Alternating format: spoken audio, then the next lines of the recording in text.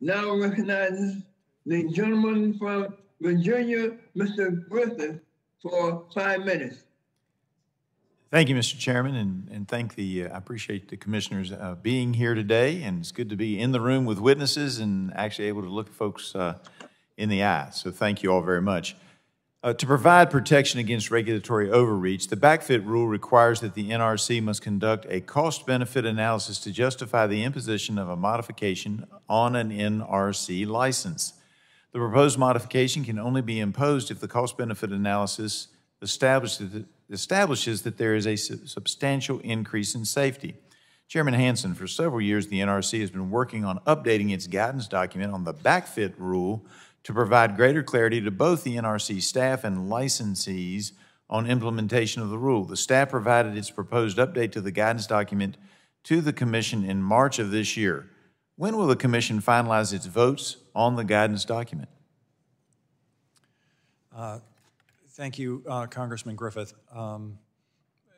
As you noted, it's before the Commission. We're each taking a look at it. Certainly the backfit issue, I can tell you personally, is new to me coming onto the Commission, and so it's something that I look forward to taking a close look at.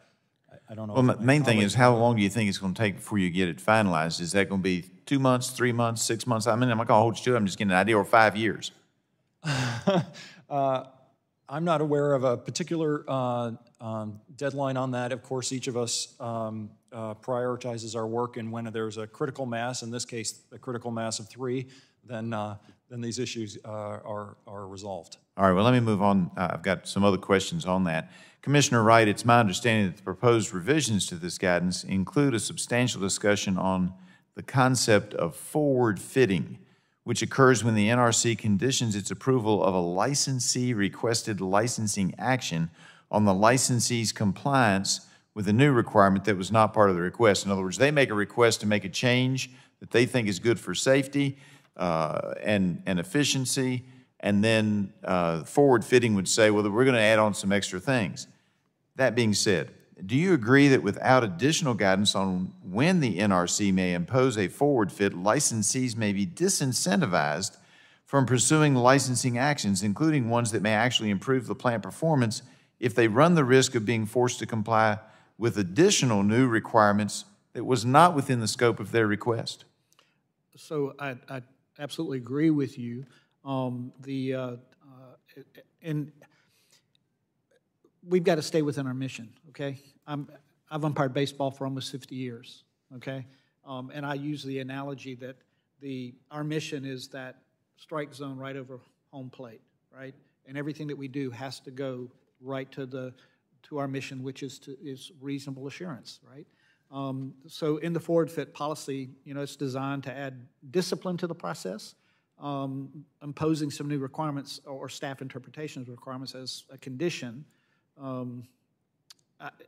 So it's intended to ensure that these new requirements have a direct relationship to the proposed action, but as you know, sometimes they can overstep bounds, and that has happened. You know that, I know that as well, so we're not going to hide behind that.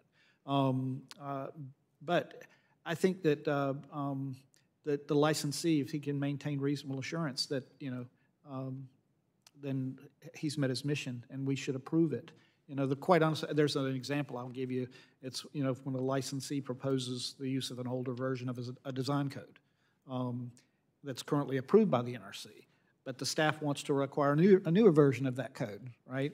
The staff's got to be able to demonstrate that there's something in that newer code that absolutely is essential, right? And if they can't do that, then they have to let the licensee, use the older code.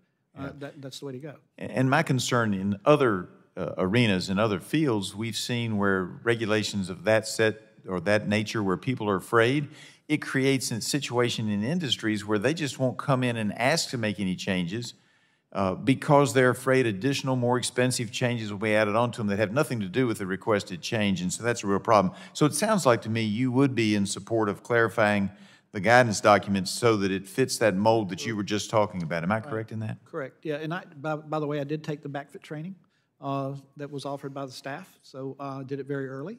And I do think that the document, what that's before us that we're considering, I don't think it's too far away. You know, I won't say where we all are in it, but it's pretty close. All right, I appreciate it, and I'll continue to keep an eye on this. Thank you so much for your time, and I yield back.